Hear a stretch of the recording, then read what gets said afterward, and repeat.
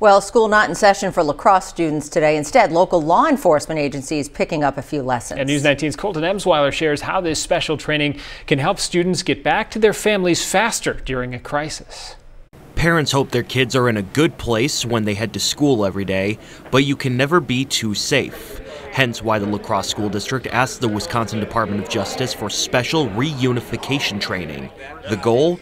Making sure moms and dads can locate their children no matter what situation may arise. The changes in our environment, infrastructure changes, and all the changes that can take place within the schools, the need for additional mental health resources, all of that will assist in the reunification process in the event an emergency takes place, not only within our schools, but our school communities. Taking part were a handful of area law enforcement agencies, including the La Crosse Police Department.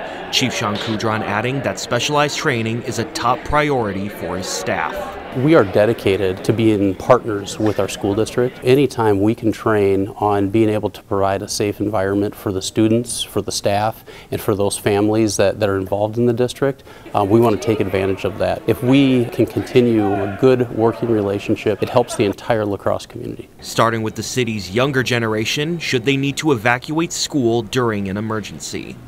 Reporting from La Crosse, I'm Colton Emsweiler, WXOW News 19.